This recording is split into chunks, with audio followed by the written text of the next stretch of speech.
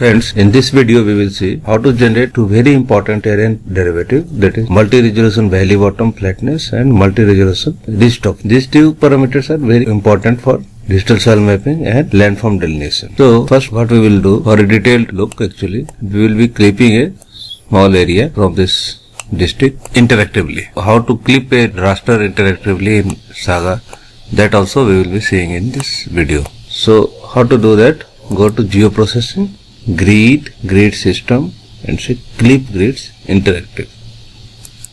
So just you have to give your grid system and select your raster, click OK and check this one, run once and click OK. Now take this pointer and draw a rectangle.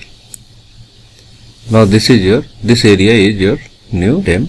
You can click it. So this is the new area we have selected for generating multi-resolution valley bottom flatness and multi-resolution ridge top flatness. We will also select one more area in planes for comparing it. So see, go to Geoprocessing grid system, click grid and click.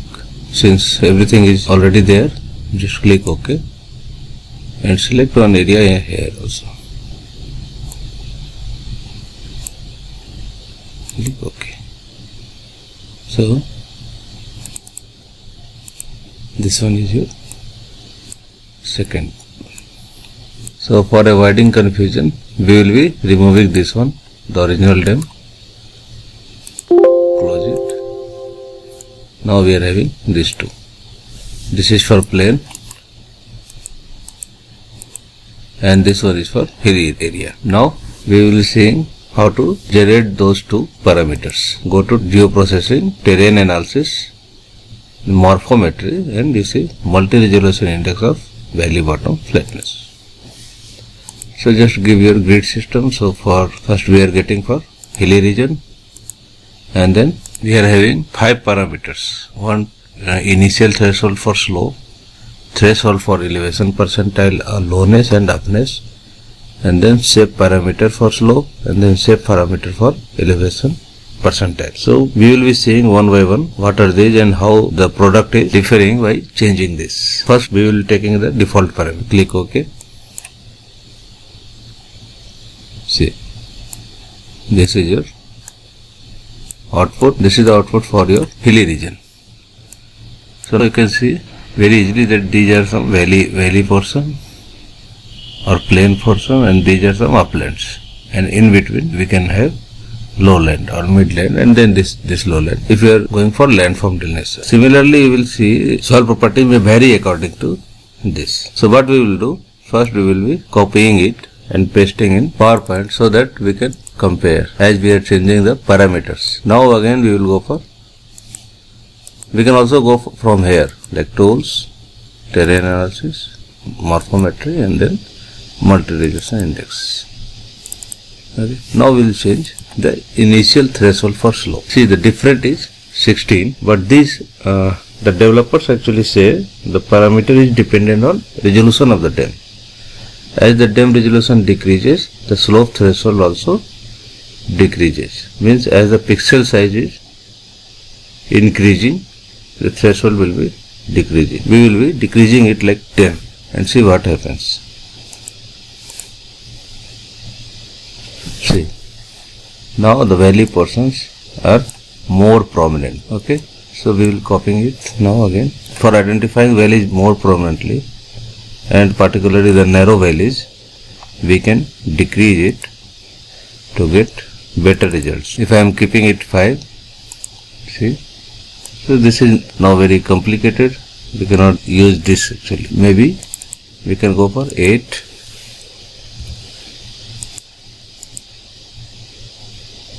Now we can use this as optimum for identifying the narrow valleys. Now we will see the same thing for the flat area, that is this one, and we will be going for default one, that is 16, and click OK. See, so see, this is your DEM and this is what we have got.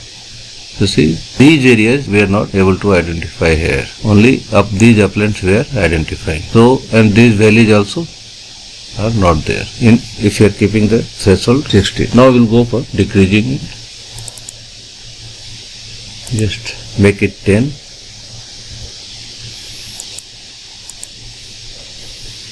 Now these are some more prominence is there. Again we will be decreasing it to suppose 8. We are seeing now these areas. We need to decrease it more, like 4. See, now we can able to identify every narrow valleys and all the uplands. Since there is more salt and pepper effect, we can go for like 6 or 5. Now I think this is more realistic and we can use this one. For means identify the landforms. We will be closing this one and concentrating on this. Now we will go for the second parameter, that is lowness and upness. Threshold for elevation percentile, lowness and upness. See, the default one is 0.4 and the rule says that the lower the value, the more conservative the classification of the respective valley or ridgetop. Means it will be more clear and more prominence. If you are decreasing it, the valleys will be more prominent, means very narrower. So let us go for 0.3 now. You click. Now you can see the variations. We will again decreasing it to 0.2. See, the valley size are more conservative, means more. The smaller value you will see will be pinching off now.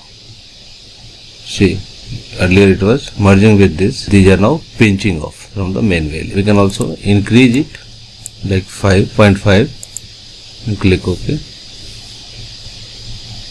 See, now it will be merging.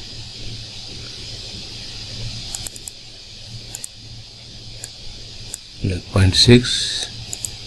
So now we are saying that valleys are more wider now. So this is the use of threshold, these thresholds. Now we can go for shape parameter for slope and shape parameter for elevation percentile. So these two functions actually control the transition from valley to upland. So the default is 4 and 3. The lower values will produce a gradual transition between valleys and upland, and higher value will produce an abrupt transition. So the default one is 3 and 4. We can increase it like 5 and 4 and see what happens. I have done it for different combinations. See, this is the default one, 4 and 3. And as we are decreasing it, that 3 and 2, 2 and 1, see, these are, the valleys are not abrupt actually. This is abrupt, this is more abrupt, and these are very gradual things, you see. And see, once we have increased this to 6 and 5, these valleys are more abrupt than this. So depending on your area, you can identify the best combination of these parameters to get the landforms or distal soil map. So this is how we will get multi-resolution index of valley bottom flatness and ridgetop flatness. Thank you for watching.